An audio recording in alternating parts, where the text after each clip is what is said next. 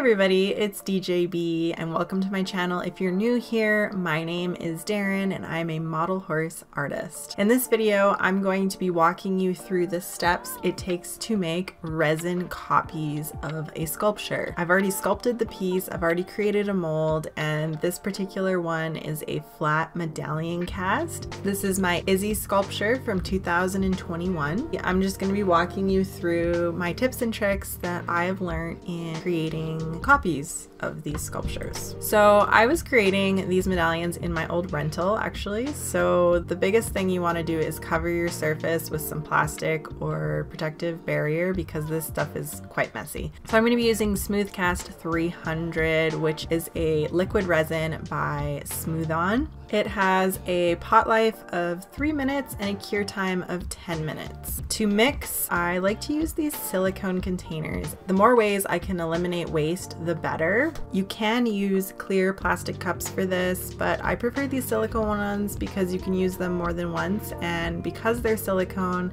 they're flexible, so you can peel the resin out of them. So I have 3 of these, one marked A, one marked B, and then one for the mixing. I also like to use baby powder. This was a tip that was given to me, and supposedly the talc in baby powder helps dissipate bubbles in the casting. This was a game changer for me. I was really struggling with bubbles previously to using this. It also helps with the longevity of your mold and releases surface tension, and it's just really good practice. I find it really helps in general for the casting process.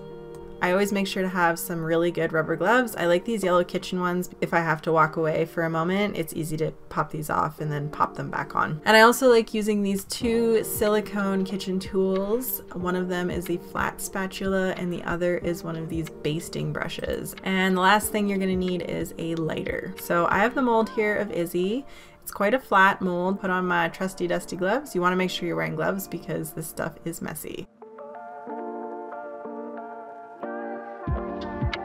So starting with the baby powder, I'm going to use a light sprinkling, and then I use the brush to just get into all of the grooves and whatnots of the mold.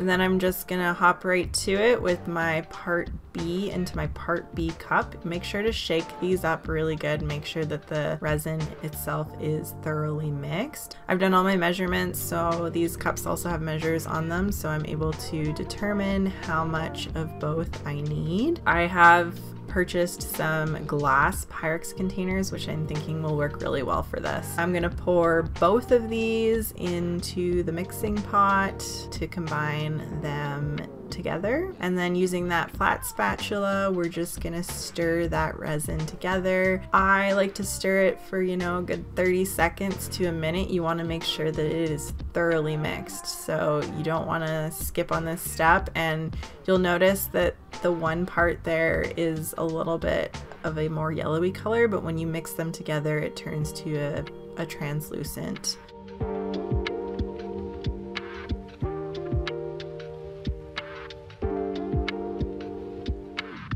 And then I'm going to pour this right into the mold, and I don't pour all of it right away. And using that basting brush, I can dissipate some of the bubbles and move that resin into the grooves and details of the sculpture. Well, you can use a disposable brush, but like I said, I like to reuse my supplies. If I'm making 30 copies of these, I don't want to be throwing away 30 paintbrushes.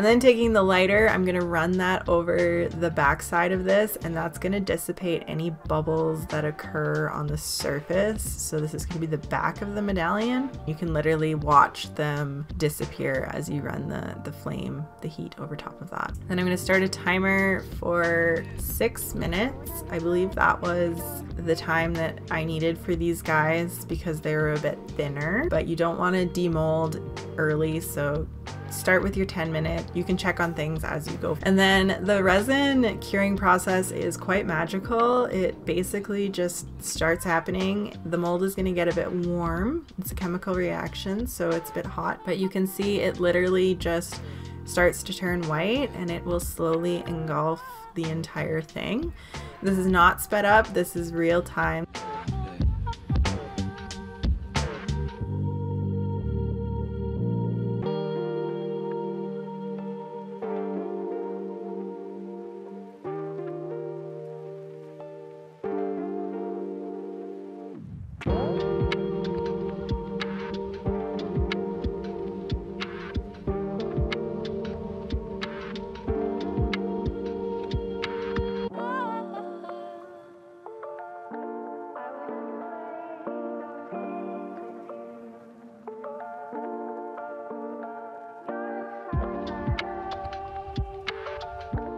Then once that timer goes off, I am able to demold the casting.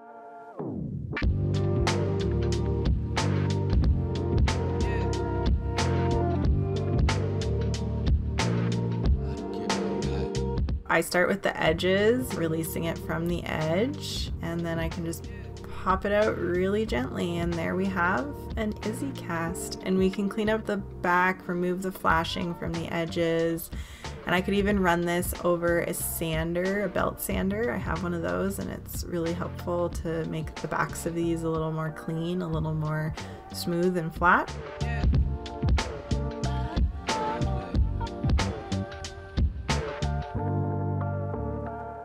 Then I take some time to clean up the mold, remove some of the resin that may be on the outside, and these tools are going to cure in the same amount of time as your sculpture is. So we can pull them out of there and we can bend this silicone cup to be able to peel out the resin. I've got no gloves on here, but I would recommend using gloves because sometimes there is some residue resin in there and you don't really want that on your skin. So this is a big hard plastic chunk on the basting brush, and you can see that that just literally pulls off of those tendrils.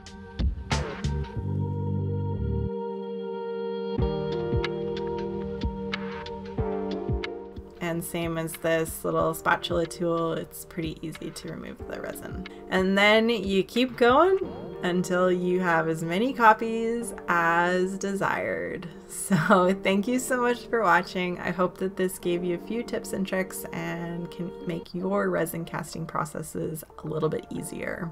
This has been DeeJayBe Studios. Happy customizing.